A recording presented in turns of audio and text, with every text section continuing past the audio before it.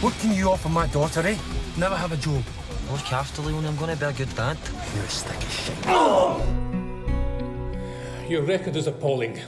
For much of your short life, you have behaved like a thug. I sentence you to 300 hours of community payback.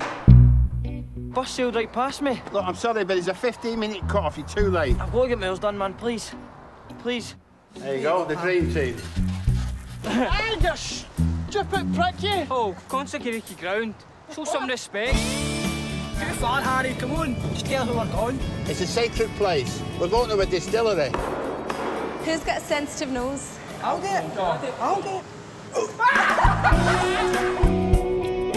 Last night, I was asked to look at a sample of a whiskey which is simply beyond price. It is likely that the sale could raise an excess of £1 million. What? This could be a big chance to make money, Robbie. If I get caught doing anything like that, I get 5 years at least. And then when we get it, I mean, who's going to take it over scum like us? Speak for yourself. It's equivalent to having, like, the Mona Lisa in your bedroom. Mona who? The thing is, though, look at us. May as well have criminals on community service tattooed on their forehead. Cults?